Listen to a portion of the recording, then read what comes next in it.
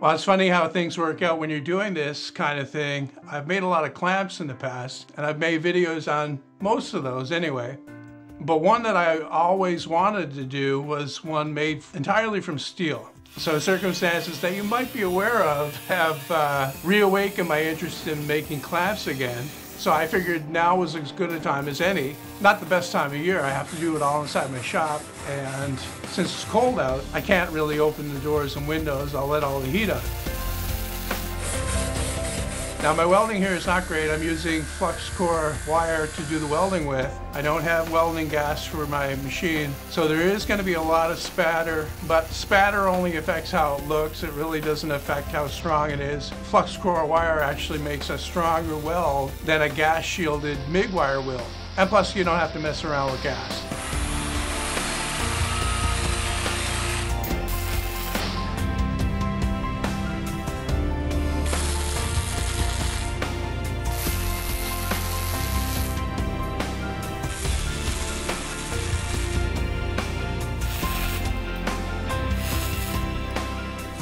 So anyway, the clamp design is based loosely on my wooden bar clamp that has the threaded rod in the spine and uses another short piece of threaded rod to lock into that so that you can position the moving jaw anywhere on the clamp and still, without a lot of cranking. So I thought I'd do that here, and I worked on the plan a little bit, trying to optimize it, because when you're working with steel, you have a lot more options. You don't have to rely on, screws or anything, or glue, or complicated joinery to make parts go together properly. You can just weld them and everything will be great.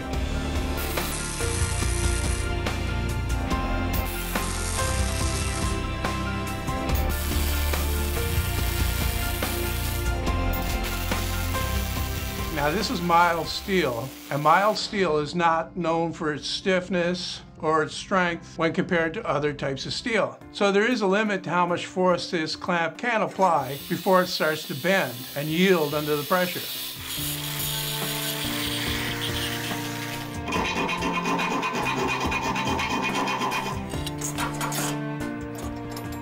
To lock the moving jaw in place, like I said, there's a short piece of threaded rod that engages in the long piece that I'm welding onto the bar. The long piece that I'm welding onto the bar also adds a considerable amount of strength to that bar. I'll see after I'm finished with it and test it how much strength that actually is.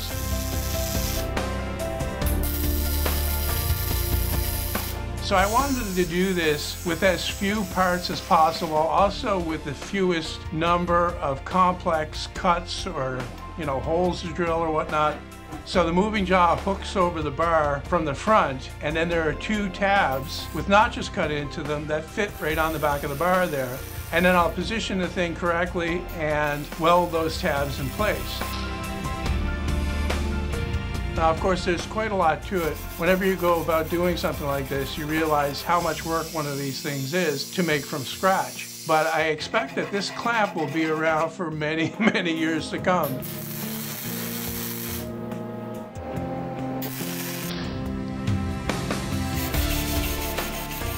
For the lead screw on this, I wanted to use 1/2 inch, but I thought it would be too big for this, so I went to 3/8 inch threaded rod, and those thread into two 3/8 inch nuts that are welded into the plates on the moving jaw. So originally for the pad I was going to use a wooden one with the washer glued on and all that like I normally do, but then I got an idea that I would use a piece of pipe and have the nut fit inside the pipe, and then the washer that holds it onto the rod could be welded onto that piece of pipe, and then the pad that goes on the front could be welded to that so that the nut is captured inside there but still free to move.